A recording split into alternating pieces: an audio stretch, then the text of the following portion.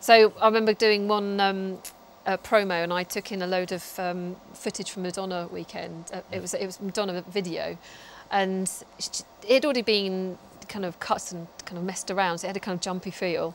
And I then knocked out all the colour, and with a chalky effect, I painted in like a background, and I painted on her face as well. So it had a real kind of messy, grungy kind of feel. So and flickering.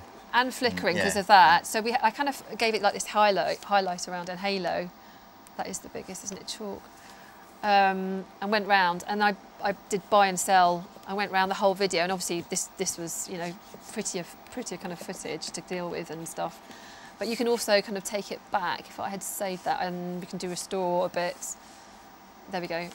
But I haven't saved that original one, so I would have restored it and sort of played around with the depth of that, so it didn't look so kind of crass. But it was such a unique effect. I wash over her face again, giving it this sort of grungy feel.